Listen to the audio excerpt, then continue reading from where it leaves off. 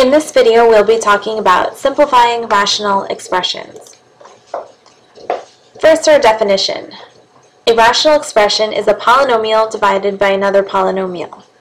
A rational expression is essentially a fraction whose numerator and denominator are polynomials. For example, we have 3x squared minus 9x plus 5 over 2x plus 7. So here the numerator of this fraction is a trinomial, and the denominator of this fraction is a binomial. And we'll see that rational expressions behave just like fractions do. We'll be able to simplify them, add them, subtract them, multiply and divide them in the very same way. Now, one difference between a polynomial and a rational expression is that in a polynomial, the variable can represent any real number. But if you remember, division by 0 is undefined. So in a rational expression, the variable can represent any real number that will not make the denominator 0. If the value of the variable does make the denominator 0, we say the expression is undefined for that value. Alright, so here we have a rational expression, 3 plus 2x over x minus 5, and the question that we want to answer is, when is this rational expression undefined? And now the answer to that question would be when x equals 5. Now the reason for that is if you can imagine plugging in 5 for x into the denominator, we see that we get 5 minus 5, which is equal to 0, and we know we cannot have 0 as a denominator because we cannot divide by 0. So for this expression, it would be undefined for x equals 5, and it would be defined for all other values of x. Now this will become more important later on when we're solving rational equations. For now, we're going to just focus on simplifying rational expressions. And as I said before, rational expressions are just fractions. So we are going to simplify them in the very same way by canceling common factors. So in this very simple example here, if we have the expression AB over AC, we have a common factor of A, we can cancel out that common factor, and we're left with B over C. Now, in general, when you want to simplify rational expressions, the two steps that you will follow are to first factor the numerator and denominator completely, and then you'll cancel any common factors that you have. So you can put these two steps on your worksheet.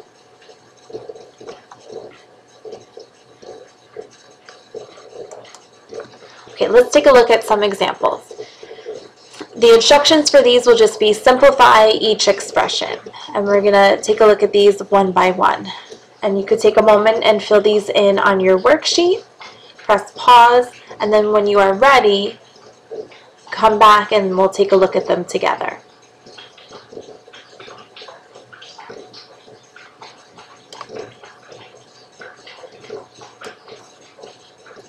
Alright, let's take a look at number 1. We have the expression 3x minus 15 over 7x minus 35. And in the numerator, we're going to factor out a GCF of 3. And in the denominator, we'll factor out a GCF of 7. Now when we do that, we see that we have a common factor of x minus 5 in the numerator and denominator. And when we cancel those out, we're left with 3 over 7. So this expression is equivalent to the original rational expression. Now for the second example, we have a trinomial, which has a GCF of x. So we're going to factor that out first to get x squared minus 4x minus 5. And the denominator is also has a common factor of x, so we'll take that out. Now when we do this, we have not factored the numerator or denominator completely. So I still need to go ahead and factor the trinomial in the numerator. So I know that will give me 2 binomials, and I'm looking for 2 numbers that will multiply to negative 5 and add to negative 4, and those numbers are negative 5 and 1. In the denominator, the x squared minus 25 can be factored as the difference of 2 squares. So x minus 5 times x plus 5, and now I could go ahead and cancel out those common factors of x and x minus 5 to give me x plus 1 over x plus 5.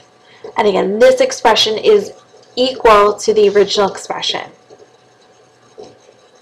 Now for number 3, in the numerator, we're going to once again take out the GCF, this time of 3, and in the denominator, we have a GCF of 5.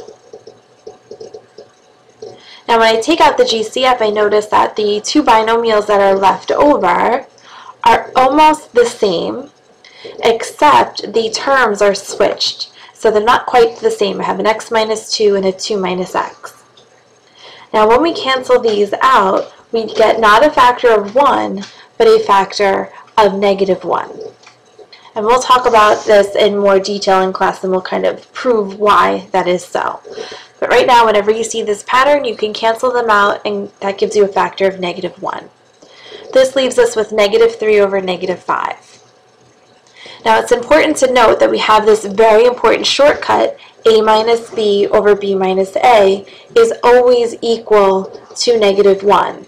So you can take a moment and write this very important on your worksheet that you have accompanying this video. This way you know that anytime you see that pattern, you can go ahead and make that cancellation. Alright, so we're going to go over to our last example. In the numerator here, I see that I have the difference of two squares. I'm very careful about the order. So I have 1 minus x times 1 plus x. And in this denominator, I have one of those tricky trinomials. So I'm going to use grouping here. So I'm multiplying 3 times negative 1. And that means I want to find two numbers that multiply to negative 3, but that also add to negative 2. So those two numbers are going to be negative 3 and positive 1. And I'll use those two numbers to split up my middle term. So my trinomial turns into a 4-term polynomial, 3x squared minus 3x plus x minus 1. I'll group the first two and the second two terms, take the GCF out of that first group. Just rewriting my numerator here. The GCF in the first group is 3x. That leaves me with x minus 1. And there's no GCF in the second group, but I'm going to put a 1 outside those parentheses. So my common factor is x minus 1 in the denominator, and once again I'm just rewriting my numerator. And the leftover in the denominator is 3x plus 1. Now once again I see that very same pattern, that 1 minus x and x minus 1. I can cancel them out, but that leaves me a factor of negative 1 that I'll just put in the numerator. So overall I have negative 1 times 1 plus x over 3x plus 1. And once again, this expression is equivalent to the one that we have before.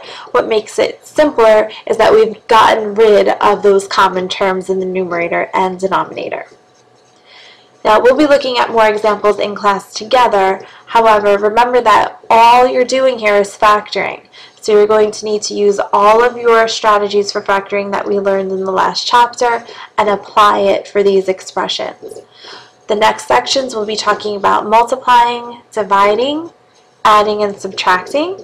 And of course, we'll always want to simplify our final answer just like we always do with fractions.